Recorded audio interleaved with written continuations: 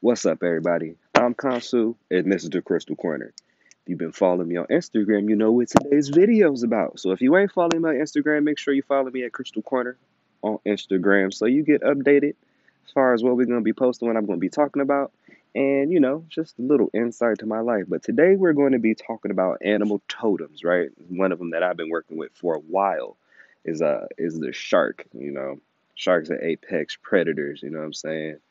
Can't nothing stop a shark from getting to that goal, getting to the meat, getting to their prey, handling them things they trying to handle, which is why you want to work with them. So you can see that there. We got a shark tooth, right? And sharks typically have like a crazy number of rows of teeth, right? Like 10, sometimes 30 rows of teeth. And with that said, they bite, they lose teeth. Now, no sharks were harmed in the harvesting of said shark tooth. And if you want shark teeth, let me know. I got them for you. They'll look just like the one I'm wearing here. But sharks have a chemical composition of calcium phosphate, right? Which allows them to not break down and dematerialize and become bits of dust. It allows them to fossilize. It takes about 10,000 years for a shark's tooth to become a fossil like this. And if you look pretty close, you can see at the top here on this ridge, it has a small deposit of what we would call sandstone. There's little bits of sand in there, right? Remember, I went to school for environmental geography, so I'm always going to give you the science behind these gemstones and crystals and fossils and all that other stuff because that's what I studied. But before I get in anything, you got your cold brews with you and your notebook. Let's go ahead and crack them. Now, I don't ever crack a drink of water, soda, beer, tea, coffee, or anything else without taking this chair and pouring some out, just like that. Eh. For the dead homies, for the ancestors. Then you go ahead and grab you a goat.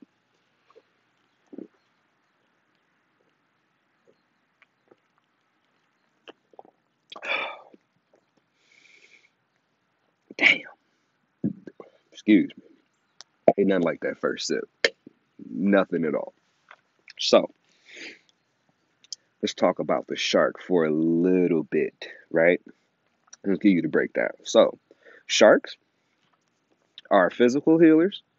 The totem heals you physically, right? Because the calcium phosphate within the bones, just wearing this brings the vibration. Remember, we told you everything carries vibration, right? Carries the vibration of that calcium phosphate, which helps to build your immune system and aids in physical vigor. Vigor is pretty much, like your strength, endurance, your ability to, damn, that's the beer, excuse me, work on a task and see it through and continue to give it energy throughout the process of building, right? It's also an emotional healer and it helps to assist um, with taking those negative thought processes that you have and flipping them over to a positive.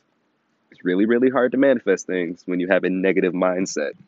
So if you want something to help you kind of clear that negative energy from your aura, from your thought process, then the shark and the shark's tooth is something that you want to carry around. It's also a symbol of masculinity as well, warrior type energy. Not to say that ladies, you can't have it either, because like we talk about on this channel, you definitely want to balance your energies out, right? So just as it is important for men to tap into that masculine energy, it's important for you women as well to tap into that. And truthfully, in the Hawaiian, correct me if I'm wrong if you guys are out there in Hawaiians, right?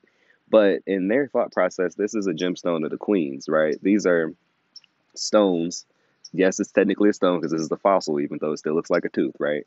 Of the ancestors, the gods and the familial gods that you work with and familiar energies and stuff like that.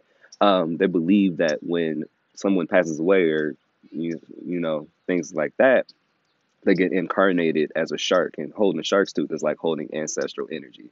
So just another way to tap into that ancestral energy. You know what I'm saying? If you got an ancestor altar, whatever, you want them to be around you, you keep a shark's tooth on you. Kind of like how sharks swim around in pods, that fierce protective energy is going to be carried around your aura bubble. They're swimming around you. Your ancestors are around you. Those warriors are with you. This is just a reminder of that, okay? It's real. ruled by the root chakra, or what they like to call your base chakra, as well as the solar plexus, giving you the ability to start tapping into that Kundalini energy. Because remember, we talked about how Kundalini is trapped in your root chakra. When you break it open, it's allowed to flow through, and it's expressed and given light and personality through your solar plexus. That's where your personality comes from. It comes from your solar plexus type energy, right? If you have a low self-esteem, your solar plexus isn't generating enough energy. You're not tapped into it properly. It's not balanced. This helps to bring balance to that. Root chakra specifically, because it keeps you solid, keeps you grounded, right? That's the point where the seed goes in the ground and the roots start to grow. You can't, a tree is only as strong as its roots, right? So the stronger that you get that root chakra, your base chakra, the more energy you can send up, the stronger your conviction throughout your spinal column is going to be, throughout your seven chakra system, throughout the world around you. You know, you got to have strong roots in order to be able to build a solid foundation on anything, right? Just like building a house, you got to have really good, strong studs in order for that house to be able to sit up without anything interfering with it, right? Sharks allow you to, hold on, UPS man delivering late Christmas presents, it looks like, although I don't celebrate Christmas, only the solstice. That's just me, though. Y'all do what y'all want. We talked about how sharks are an emotional healer, right? It helps you to stay calm. And how does it help you stay calm, right? Sharks are the top predator in the ocean, right? Ain't nothing messing with a shark. Ain't nothing messing with a shark. It's just not. You're not going to mess with a shark. So the same thing. If you're dealing with business, you know, there's a phrase that states something like, you know, if you want to do business, you got to learn how to stay in the room full of sharks and vultures, right? Well, in order to come in the room with sharks, you got to swim with the sharks. You got to become a shark. Um, you got to know what it is that you're looking for. You know, sharks have the strong ability to smell, right? They could smell blood from miles and miles and miles away, and they will hone in on it with laser accuracy, and they will take their time. They're very, very patient. Yes, they're predators, but they're patient as hell when it comes to hunting out something, right? So, in accomplishing goals, you've heard Kansu talk about how you got to give time. Time, it's the same thing. You got to be patient. And the shark will allow you to do that. It's not going to tire itself out swimming hard to get to the prey, where it could lay back, watch it, wait till the prey gets tired, and then make their move. You know, it's the same thing. Like, let's say you wanted to buy a car, and you might want to buy this car right now, but it might be May. And we know car sales ain't popping in May. But if you be patient and wait until like October, November, maybe if you can push it till December, it's Christmas sale or a solstice sale or an end of the year sale where they're trying to flip over a lot, and you can get the same car for a shit ton less. Why race to the finish line and exhaust your resources where you could learn to be patient, bide your time, stack up a little bit more, and then make a certain kill at a better benefit to you? You see what I'm saying? So sharks allow you to live a full life because they block out all of that negativity. They block out negative thought processes. They block out anything that's not serving you from your greatest and highest good. And it's really, really good for people that deal with a lot of loss, right?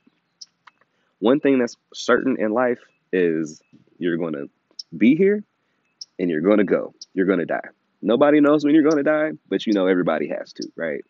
And that's the same thing with situations. Things start and things end. Those are the only two constants here, right? Only constant in the physical reality is change. I think there's another car coming, so excuse me.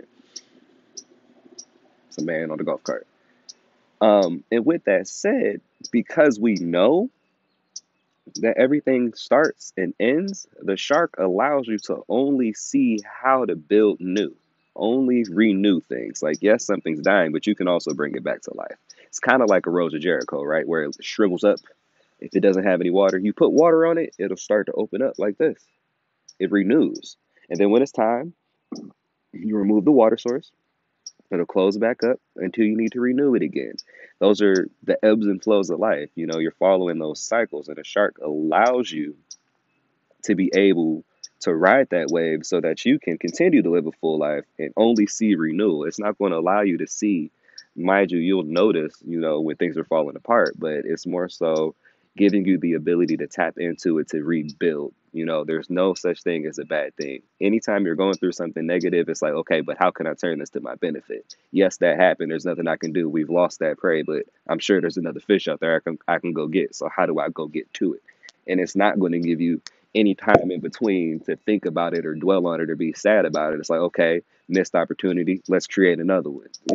All it's trying to do is get you to be apex predator. You know what I'm saying? If you want to manifest the reality, you want to create the life that you want, you got to put in the work. And the shark is all about work. It's not about, okay, what did I lose? It's okay, what can I build next? What can we do next? I accomplished that goal. What can I do now? The shark is what I've been walking with in order to get to where I'm at, to be, my own boss. You know what I'm saying? This is the energy that I'm working with to get Crystal Corner TV off the ground. This is what I've been working with to get more customers and to get my business going and to get to where it is that I am currently. I don't have time to sit back and wait for things to fall through or to wait for somebody to hand me stuff out. No, that's a big truck. I don't have time to wait on that. You know what I'm saying?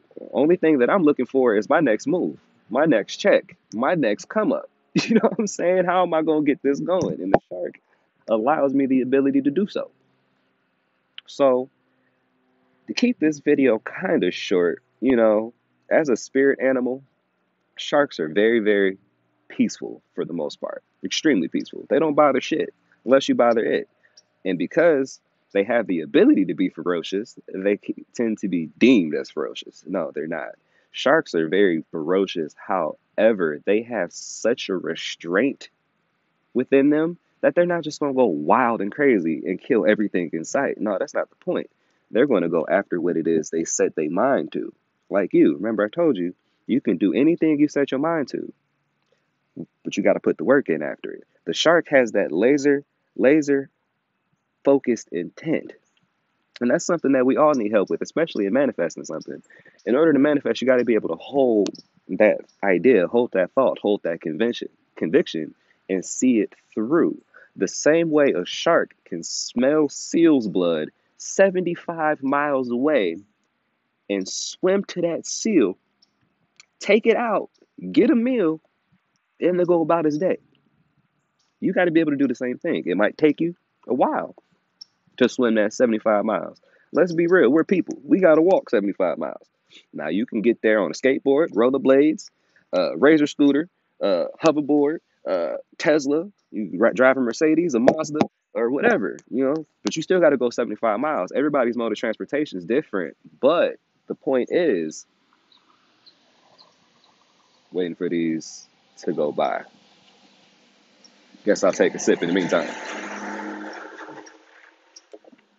The point is, we all got to travel that 75 miles. And if you deviate from the plan, you might lose the prey. So we work with the shark to help us stay fine-tuned on what it is that we want and swim straight forward to make that kill so that we can continue to manifest what we want without no BS in the middle. It's like having blinders on, right? Like you a horse, you're running a race. Put them blinders on, I can only see straight. I only see my target. There's a tree in front of me. I can only see that tree when I put these blinders on, and that's the only thing I'm headed for. I'm not worried about what's to the left or right. I'm not worried about who's behind me. I'm not worried about them naysayers in my ear. No, I'm focused on that tree, and I'm gonna get to it. That's what the shark helps you do, right? It also helps you to read people and read people's energy accurately, because in order to make some of the best moves and not throw yourself off, you got to be able to read energy. You got to be able to read people's vibes. And sometimes you might need to learn how to persuade them just a little bit to get what you want. That's what businessmen do, right? That's what salespeople do. And professors do when they're trying to teach you something in school, or your teacher in elementary school and high school when they're trying to get you to think about a new idea, parents, bosses. It's all about persuasion. Now, the shark helps to give you the power of persuasion so that you can start to manipulate those things. But it also helps you to enjoy life, because while they are very goal oriented, they're quite playful, right? They're quite peaceful. And because it eliminates those negative thought processes from your being, You know, those things that we get hung up on, or the things that I didn't accomplish, the things that I didn't do, shoulda, coulda, woulda, did this better, this way, that way. It allows you to only see and experience the good things. Hi, B. Oh, it's a bee. I love bees, man. Shouts out to the bees. We'll talk about them on another video too. Bees are so freaking important, but we're talking about sharks right now, so I'm gonna get back on that, right? So they help you to enjoy life because once you let go of those negative thought processes and things that are holding you down, everything just becomes happy. Everything becomes all right. Everything becomes cool. Like no matter if I take a L or not, it's still gonna be cool because I know that there's always something else around the corner, and you don't dwell on it. You don't hold on to baggage you don't need because it's gonna stop you from getting to your goal in the first place. So the shark allows you to cut those cords, so to speak. You just let them go. You know what I'm saying? You're able to read people more accurately, so you can work with their energy. You know how to maneuver yourself a little bit better if you know how that individual. If we're going to continue to use water, if you know how that otter or that seal is out there swimming, because you can ride their wave, you're more able to go ahead and follow them to make that kill, get to where you want to go without having to stress yourself out trying to figure out what they're doing. No, you can read it, you can feel it, you can sense it. And what that basically is doing is tapping you into your intuition, which is important. You know, you needed help tapping into your intuition and tapping into that power of forethought, foresight. The shark is the one you want to do because remember, I said they have a strong sense of smell. They also have a strong sense of feel throughout their body. Now, their eyes might not be the greatest. Let's keep it a bug. Sharks can't see that damn great, but they can smell you and they can feel you. The same thing with us humans in the physical. These eyes will fail the shit out of you, which is why we need to learn how to work this one, our intuition, the one in the middle forehead, this one right here. Once you start working with this boy, these ones don't matter no more. You can navigate the waters a little bit better. You can get to where you're trying to go. You can manifest the things that you want to. So, like I said, man, to keep it really, really short, because I don't want to make this video go too long. The shark helps with a lot of things, man. It helps you heal. It balances out your chakras. It allows you to live a full life, free of worry, of what's going to go wrong. It teaches that through death, the only thing important is renewal. Like everything has to die. Just like when we have fall, you know what I'm saying? Fall is a part of seasons. If you live in the north, whatever, you got 4 seasons. And it's sure that spring is going to follow after fall. You get winter for a minute when everything's dead. And guess what? Renewal, springtime. So don't worry about what's going to happen with the fall. The leaves got to fall. That's normal. But worry about them seeds you're going to plant so when they bloom later, the renewal process, right? It's ruled, or sharks rule your throat chakra. So they allow you to speak your truth. Okay. Um, they give you drive. They activate your kundalini. It's ruled by the planets Saturn and Mercury.